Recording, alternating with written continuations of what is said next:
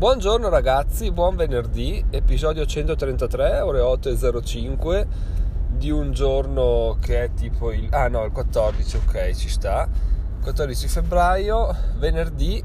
Sono Giacomo e diventerò milionario in 8 anni. Ricordo blog diventerò-milionario.it, Facebook, Instagram, Twitter è in disuso, però potrebbe tornare utile, e TikTok ormai è andato sulle frasche, ma ci sta. E iniziamo l'episodio di oggi. Sono contentissimo perché fra una settimana e qualche ora sarò in viaggio per Rimini per assistere a Marketing Rock Merenda a Rimini, appunto, il weekend, sabato e domenica, quindi tenetevi pronti perché punto a fare degli aggiornamenti costanti sullo svolgimento della convention, quindi questo è veramente ottimo.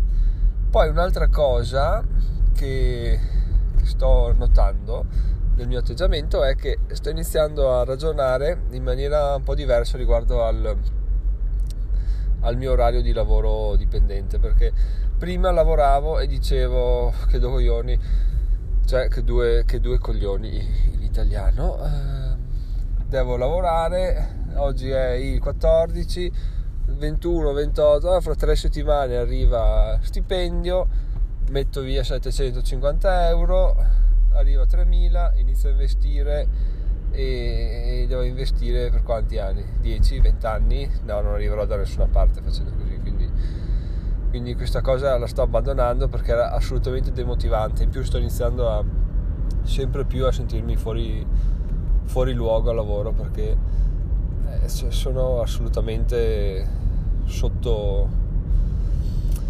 sottosfruttato, non nel senso che lavoro poco, ma che lavoro poco per quello che potenzialmente potrei fare. Non che l'ambiente di lavoro possa sfruttarmi in maniera completa, perché ormai ormai ho iniziato a dire, tra l'altro, che se dovessi cercare un altro lavoro non saprei come inquadrarmi, perché veramente, ho molte competenze, nessuna specifica, ma nessuna che un'azienda possa mettersi a cercare, quindi devo dire che non so dove andare a parare. Probabilmente questo è il primo passetto per iniziare una mentalità da imprenditore, quindi la prendiamo volentieri per quello che è.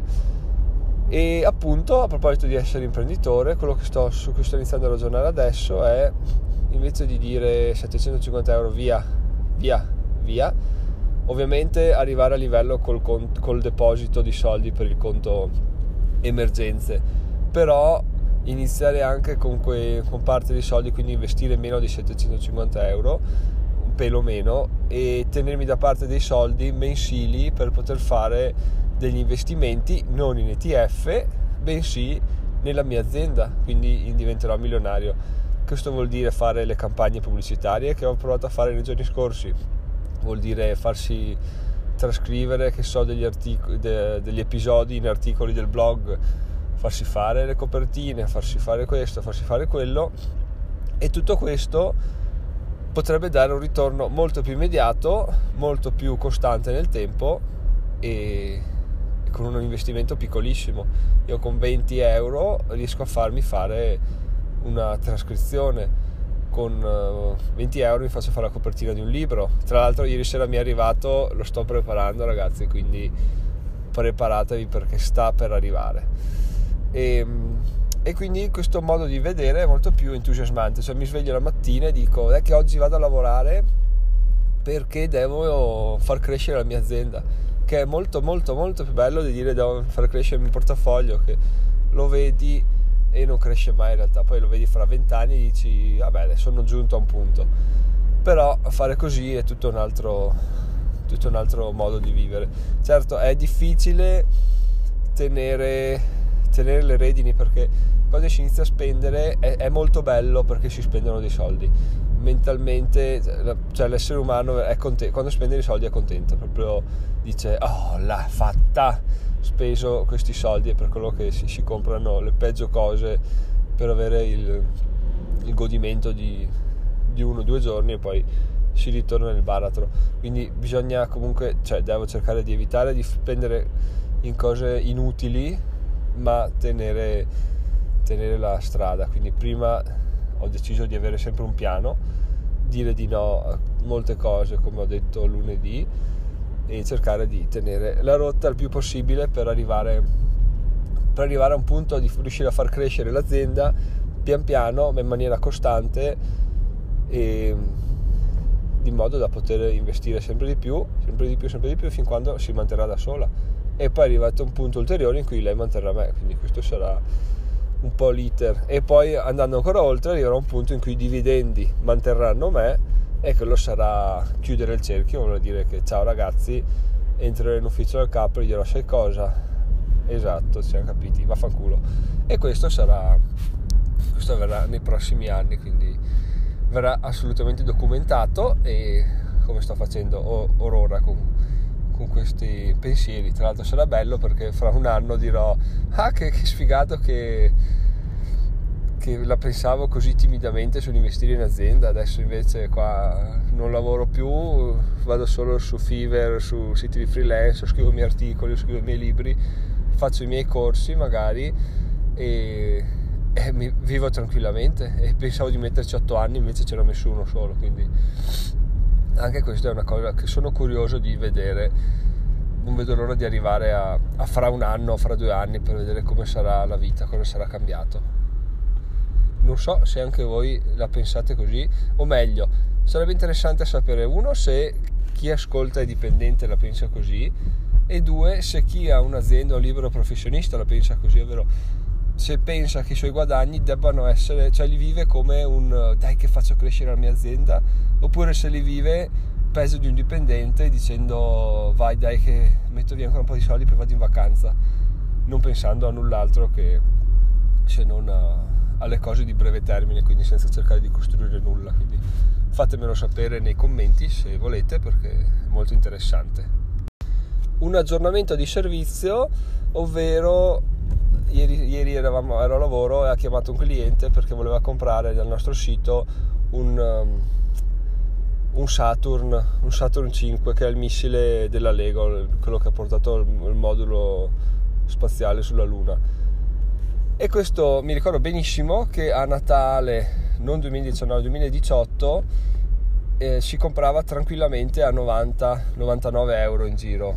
Forse sono state delle offerte anche a meno, comunque sicuramente sotto i 100 si vendeva, ma era veramente una bomba. Infatti sono un fortunato possessore di quel Lego, e poi te ne dimentichi perché dici vabbè dai, nel senso sono un sacco di soldi, cosa me ne faccio. Il bello dei Lego è che se tu li lasci là, condizioni perfette, e compri delle cose di un certo valore, non le scatolette a 9 euro, le compri, le lasci là, per certo aumenteranno di valore. Cosa è successo ieri? Potete andare a vedere anche su Amazon, voi, non vi sto raccontando balle.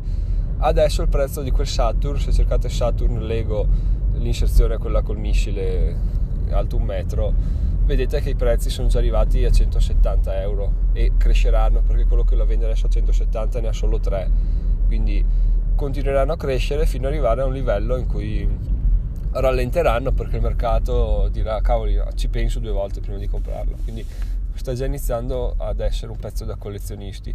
Se lo avete, tenetelo, non apritelo, perché in un altro paio d'anni o 5 anni può arrivare a fare il botto quell'oggetto là. Quindi questo è un consiglio. Un'altra cosa che vi dico, no, che constato, non vi dico, è il fatto che come sempre mi fa ridere vedere come un oggetto che costi 99 e che sia disponibile sul Lego Shop non se lo inculi quasi nessuno. Quando esce di produzione dal Lego Shop e dicono, che poi il Lego Shop ti dice anche difficile da trovare, uscirà di produzione a breve, eccetera eccetera, quindi gli avvisi te li dà, però la gente aspetta a comprarlo quando è proprio uscito di produzione e non si trova più sul Lego Shop, inizia a comprare all'esterno dove costa già il doppio di quanto l'avresti pagato. Quindi è veramente incredibile la mente umana, cioè quando agisce solo quando c'è scarsità e quando il prezzo sale, che è un po' come quello che consigliano tutti di fare in borsa, no? Vai, quando il prezzo sale alle stelle compra e poi rivendilo. Assolutamente il contrario.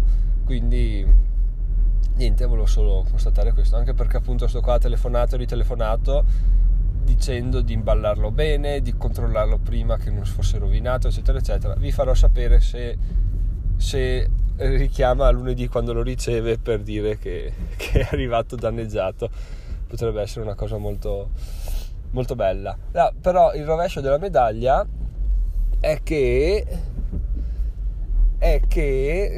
questo qui già ha deciso di chiamare l'azienda per capire come fosse strutturato, se fosse rovinato o no l'oggetto, il che vuol dire che i collezionisti iniziano a capire che comprando via Amazon può arrivarti anche uno schifo, perché non nego che Amazon a volte, non so se l'avete mai ricevuto, spedisce oggetti del genere mettendo la scatola dell'oggetto, proprio scatola Lego, ci attacca sull'etichetta e lo manda, tanto lui se ne frega, in caso il cliente fa il reso è morta lì.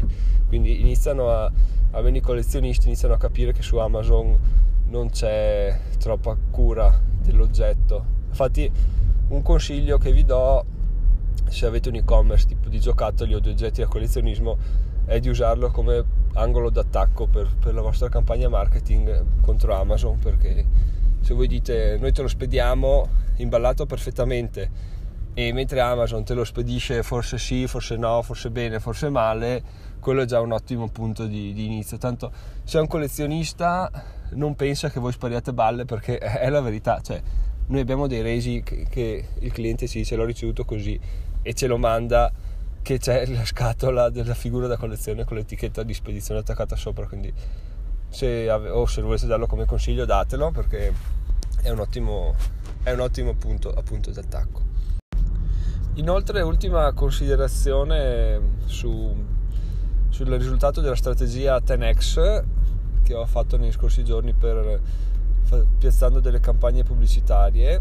Allora, è andata come mi aspettavo, diciamo, vero? Ieri ad esempio ho fatto 2000 visualizzazioni banner pubblicitari sul sito con 800 page views. Tutto ciò mi ha portato 0 click, tutto ciò mi ha portato alla bellezza di 20 centesimi di guadagno, che non è tanto, però la cosa figa è che in pratica ogni volta che entravo nell'app e l'aggiornavo avevo un centesimo in più.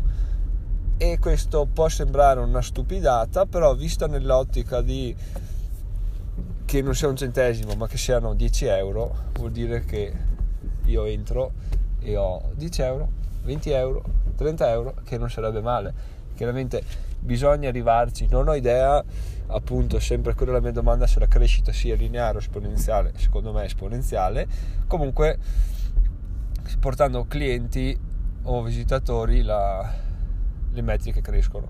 Ho avuto molti like su Facebook, quindi anche questo fa piacere, e 0 iscritti alla newsletter, ma quello ci sta perché ho fatto una targetizzazione molto molto ampia, forse troppo, quindi chiaramente uno arriva là, legge l'articolo su come richiedere l'aumento di stipendio, che poi molti non l'hanno neanche letto perché il tempo medio di visita sul sito è stato 20 secondi, quindi giusto per capire così come va il mondo. Quindi ogni tanto ci sta a dare un po' una smossa alle acque prima che si stagnino troppo. E appunto di queste visite ne ho fatte 500, sono arrivate da Facebook, che si rivela sempre la miglior arma per attirare utenti. Quindi se voi siete incerti vi consiglio, per partire con Facebook, piccolo budget, grandissime soddisfazioni. Detto questo, penso che per il futuro, vedendo anche come si muovono le persone dopo essere arrivate sulla pagina della pubblicità, cioè dello stipendio, vanno lì, e quelli che non hanno abbandonato sono andati nell'home page. L'home page è assolutamente inutile al momento, ovvero non dice niente di chi sono, cosa faccio, perché lo faccio, eccetera. Quindi questa è un'altra cosa che va sistemata. Devo aggiungere in cima, oltre alla lista dei post, o magari pinnare in cima un post dove dico chi sono, ecco, così riesco a attrarli di più, magari, piuttosto che arrivino là e vedano un articolo a caso di quelli che ho scritto ultimamente, che non rispecchiano il loro target, ecco. Quindi questo è il risultato. Detto questo, io vi auguro una buona giornata, un buon venerdì. Ricordo che stasera c'è la birretta del venerdì, e noi ci sentiamo lunedì. Ciao ciao, buon lavoro. Votate podcast ovviamente. Ciao.